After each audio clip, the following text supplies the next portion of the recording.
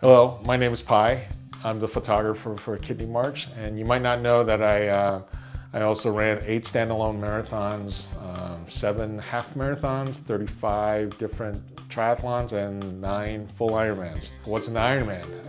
It's a 3.8 kilometer swim followed by a 180 kilometer bike, and then you have to run a 42 kilometer full marathon all in one day, all with time cutoffs. So Kidney March would like me to share some of the tips and techniques that I've learned in the past to help my running and walking techniques to help reduce injuries. I'm over 106 kilograms. I'm not the best type of athlete for this type of sport, but I do appreciate the importance of proper technique to prevent injuries.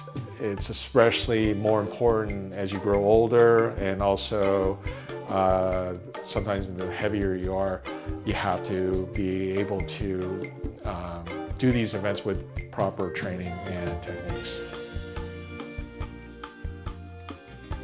Hey, walking's pretty easy, right? How hard could that be? Well, after 20 to 30 kilometers, you'll soon discover little pains and aches that you might not have been aware of at shorter distances. I guarantee you, after 100 kilometers, bad technique is gonna hurt. So my first tip for you is shorter strides, okay, longer strides, you'll pay. So what does that mean? Well, shorter strides will allow you to walk with better form, and then longer strides, you tend to land with your heel. And the problem about landing on your heel is that's where most of your injuries come from. You see, when you land on your heel, all that energy gets absorbed by your shoe. And when you walk with a longer stride, your knees become straight and the force of your body weight shoots up from your ankles to your knees to your hips. You might not feel it now, but you'll pay for it later. The better way is to take smaller strides. This will force you to land on your toes and midfoot, where your foot will absorb your entire body weight. If you can imagine running barefoot in the kitchen, you always land on your toes and midfoot like a cat and never on your heel. Remember to keep your eyes up, good posture, and walk proud.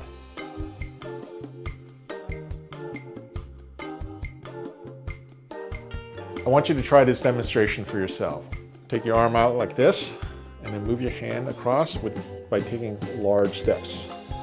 This is you walking, and requires a lot of energy just to drag your hand along. Now try it with short steps, and you'll immediately notice it doesn't require a whole lot of energy to move across. There are 2 reasons why. First, big steps require your hips to pull your body weight along. So you are literally dragging your body weight through the entire distance of the stride.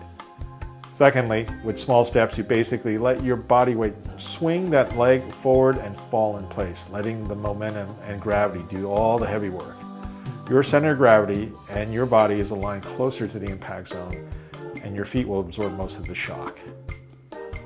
The bottom line is, just by reducing your stride about 10% or more, you will greatly reduce the amount of strain and pressures that are falling on your knees, your hips, and your feet.